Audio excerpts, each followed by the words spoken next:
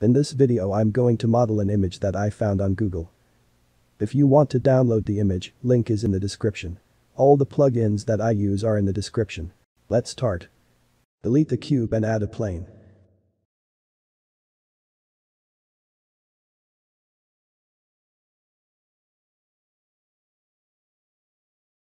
Select this edge and extrude it on the Z-axis. Adjust the proportion if you like, or you can leave it as it is. Add a loop and move it on the X-axis to prepare for extrusion.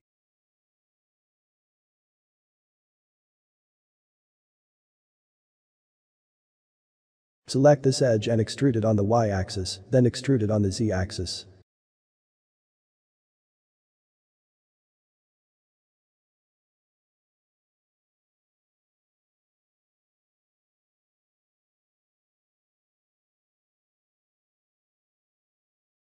Add a loop cut in the middle and bevel the selected edges.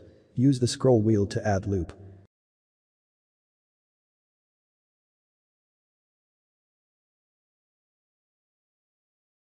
Again add a loop, but this time after pressing Ctrl+R press 2 to add 2 loop cuts and scale it on the Y-axis.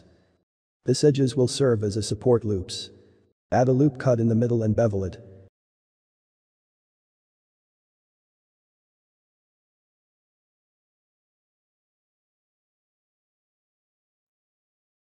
Go to Object Mode and add Solidify modifier and make sure the even thickness is turned on.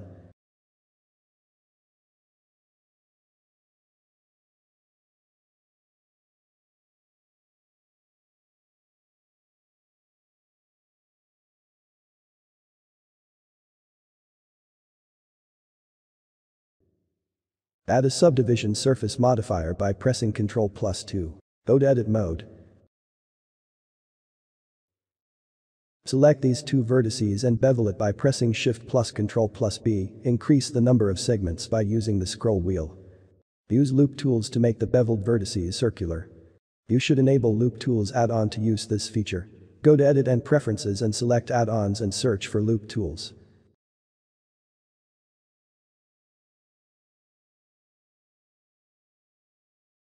Adjust the circularized faces as necessary.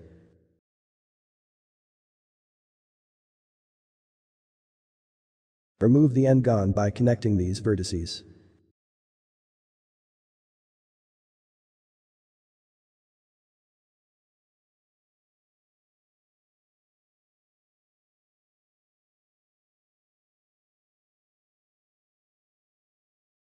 Select these faces and do Inset command.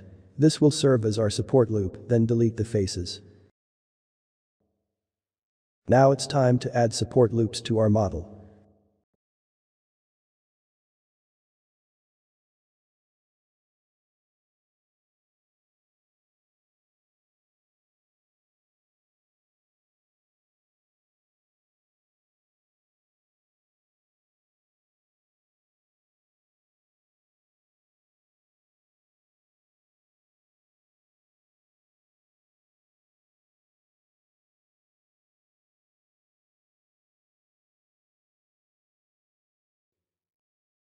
To improve the flow of our loops, select these three vertices and merge them in the middle and remove the unnecessary edges.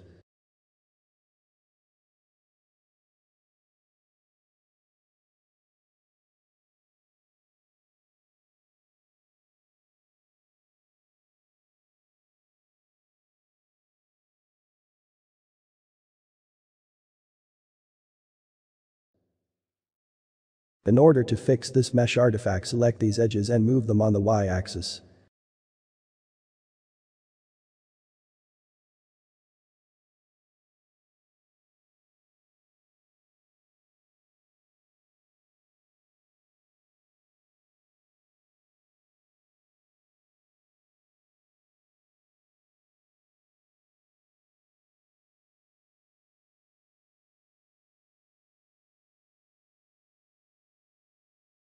Add a support loop.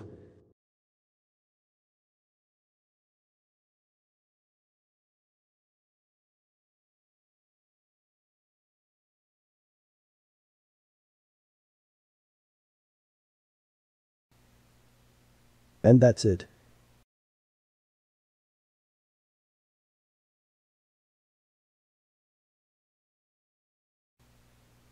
Thank you for watching.